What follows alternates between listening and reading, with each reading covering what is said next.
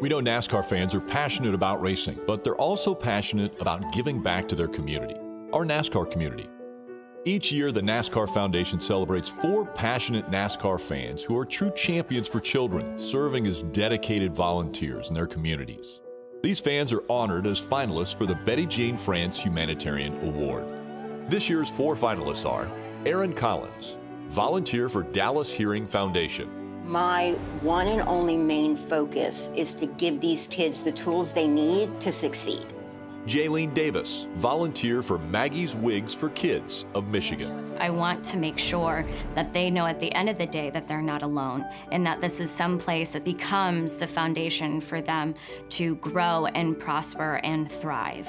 Jeff Harmon, volunteer for Down Syndrome of Louisville. The most rewarding thing is just seeing the smile on my friends' faces. You know, they give me more joy than I could ever give them back by volunteering. And Beverly Hodsdon, volunteer for Richie McFarland Children's Center. We give the family a sense of hope, a hope that their child is going to be okay and that they're going to be okay. All 4 have done tremendous work, and we're proud to have them as finalists for the Betty Jane France Humanitarian Award. But only one can take home a $100,000 donation from the NASCAR Foundation to further their efforts to help children. Your vote matters.